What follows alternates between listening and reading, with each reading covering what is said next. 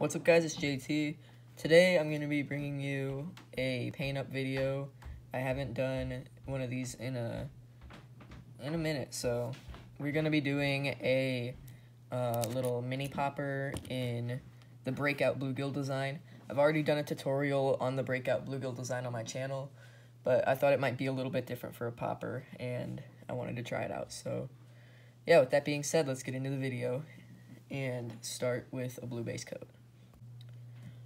Alright, so I've taken some opaque blue from Createx and thinned it up with some opaque white, and we're going to be spraying around 35 psi just for the base coat.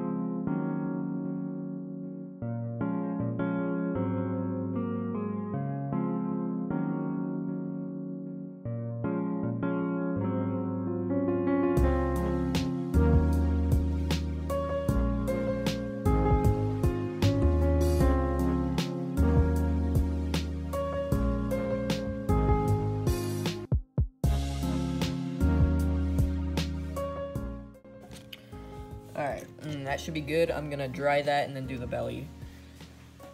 There's no good way to take it while it's wet to flip it to its belly, so I'll dry that and get back with you guys. Alright, so I'm just going to flip it like this, clip only here, and then that way I can spray that belly. Still that same shade of blue.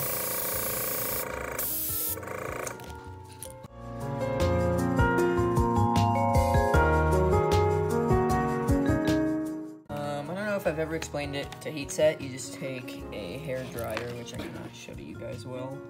Just take a hair dryer.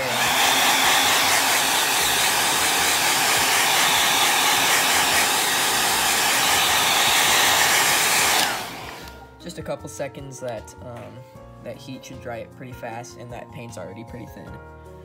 So now let's throw some mesh on and spray purple.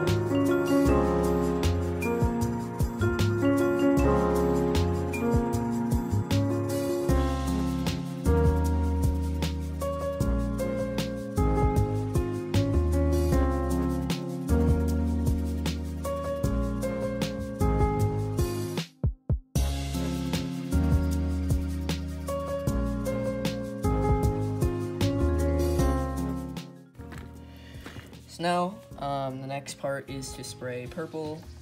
Perfect color for that is Woods and Water Purple. Pretty self-explanatory. This is by Badger.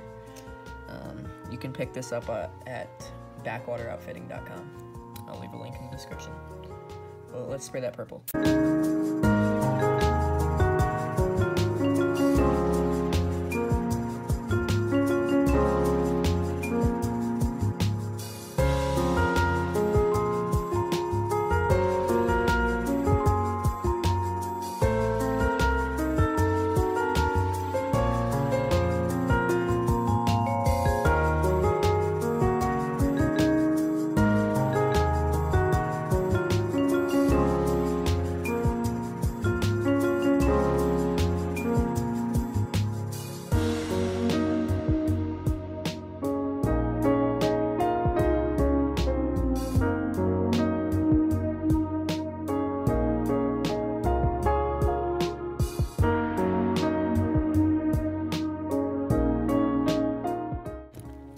So now you want to dry that. So let's do that real quick, and I'll get back with you guys. Alright guys, so off camera I put on that second mesh. That is the more, of course the vent came on right away, but sorry about that. That's just where I'm doing my work, right next to a vent. We're just gonna have to deal with that. I might put some music over some of this, maybe not, who knows. But now we need to spray. I think my approach, I'm gonna do white first. So let's spray some white over it. Alright, so let's spray white over everything I can.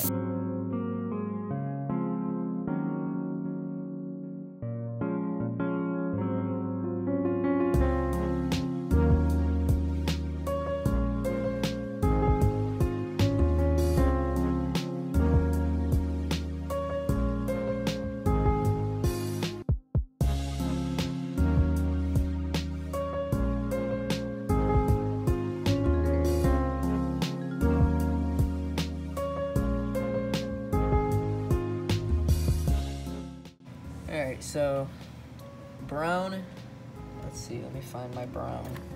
I have two browns that I'm going to be using, sepia and whatever you call that.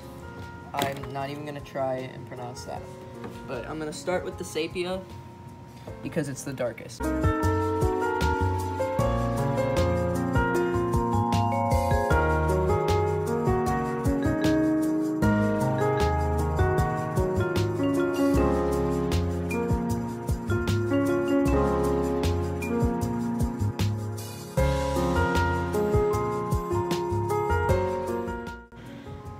So as you can see, we've got that top half. Now we're gonna switch to the yellow and do the bottom half, like basically the rest of it. So quickly before that brown dries or that sepia dries,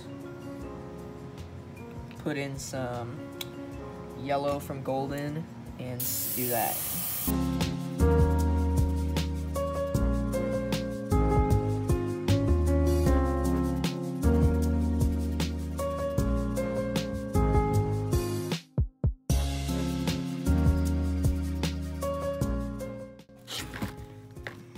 Like I said, I've already done this pattern on the channel, so I'll have that video linked in the description. This is just switching it up and doing it on a popper.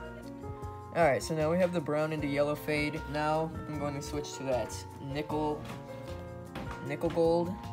Showed you guys that earlier. And we're just going to spray that little dividing line to help it fade a little bit, because this is like right in between yellow and brown. It's more on the brown side, but it is more of a golden brown.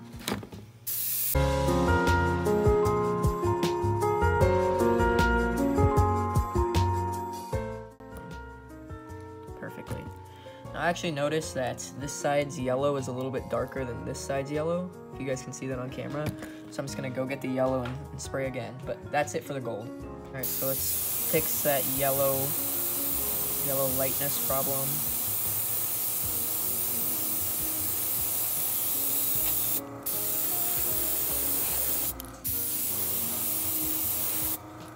Now that yellow's nice and bright on both sides.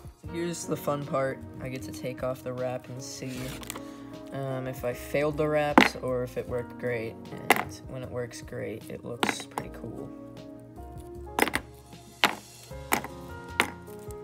Alright, so this bigger wrap off first.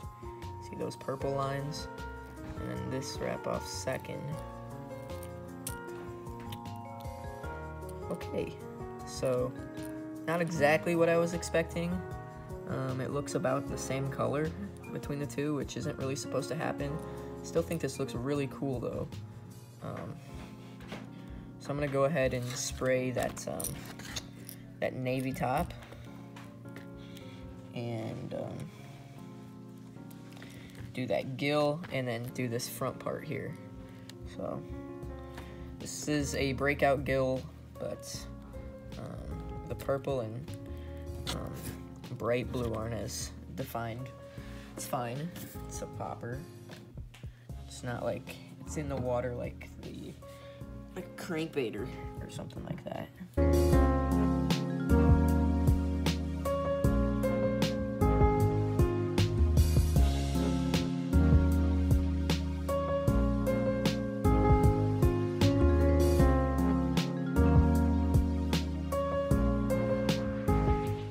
I'm gonna pull that pressure back to about 15 psi.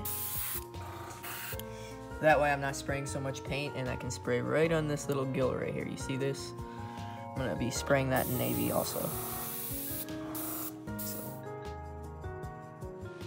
Alright guys, I'm sorry about that. My phone actually died. All I did when the camera was off was painted these navy blue gills here. So now all that's left is this front part here.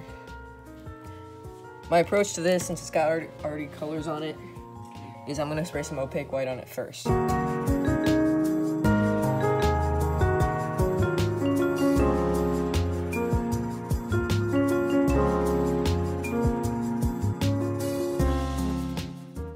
There we go.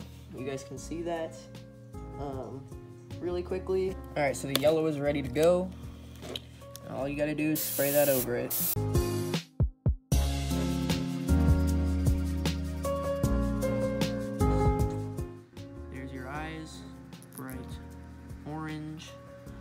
I'll let those dry for a little bit, and then we'll clear coat. Here's the completed lure with all the clear coat, those eyes, the hooks, and everything. The only change I made was some of the clear coat took off this little section right here, right by the split ring. So I just painted over it navy so you couldn't tell as much, and then clear coated it again. So this bait total has 2 clear coats and then 3 on the bottom here. But everything is popping. You have that navy back. Switch it over to this side. You guys can see those colors all show nicely. Front's nice and yellow, and everything looks on point.